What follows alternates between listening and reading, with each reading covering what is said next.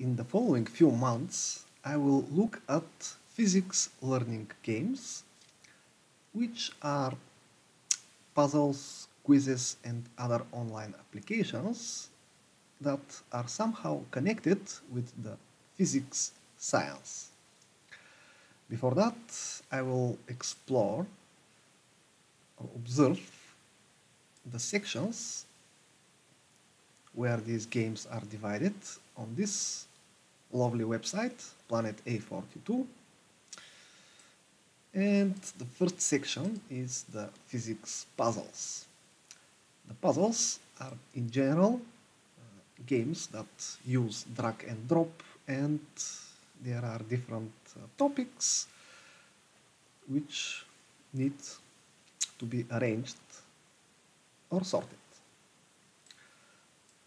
Okay, the next section is the physical properties quizzes. This is a collection of similar quizzes with different properties of physical objects, like if they sink or float, are they conductor or insulators, are they magnetic or not, and other interesting and not so interesting properties, physical properties of objects. The next is the forces. I will just skip it because it's under development. Okay, the next one are the physics mosaics. And these games are just like mosaics, where they use color and other things, again related to different physical topics. The next section is the physics structure games.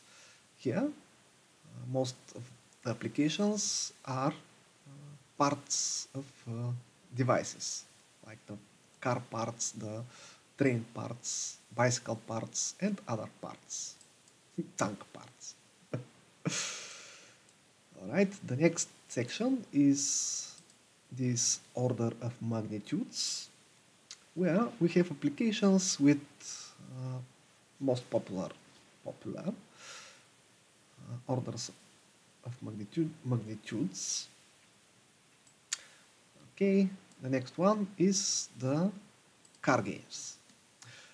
And what is an interesting idea to learn physics for teenagers is when connecting physics with the automobile. So there is the whole section. Then we have the comparison games, where again I will compare different objects with different speed, power, length, weight, and other physical properties. Then there is a section with classroom games, where in general application in this collection are safe to use in classroom. The next one is the shooting games. Well, there is just one shooting game.